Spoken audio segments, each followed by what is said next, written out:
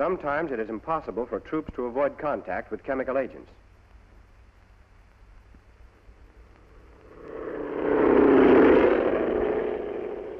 When, for instance, troops are attacked with gas from an airplane, they must lose no time in adjusting their masks and protective clothing and moving upwind of the dangerous spray.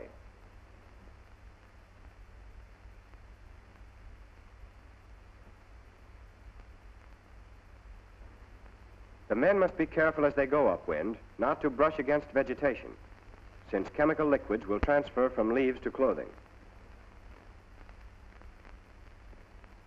After getting out of the gassed area, the troops are inspected. Here is a mustard stain on the sleeve. Such clothing must be removed at once before the mustard can soak through.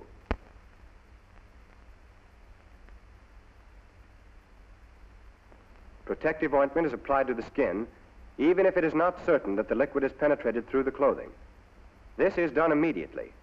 Never wait for signs of burns.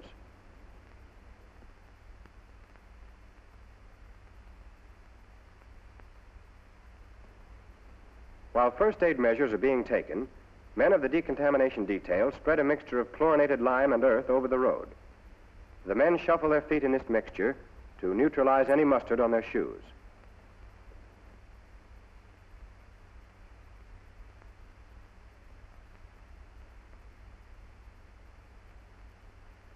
Later, a stiff brush is used to remove the chlorinated lime and earth, which is injurious to leather if allowed to remain.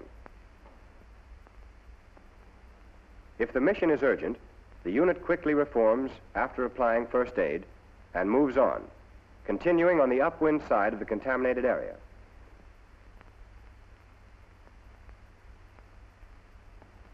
At the first chance where time permits and materials are available, the troops must thoroughly clean their clothing and equipment.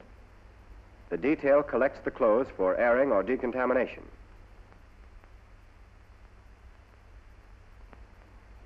A bath with plenty of water and soap is the first step. Hot water is preferable, but not essential. This is followed by a change of clothes, if available. If clothing has been lightly contaminated, it should be aired well.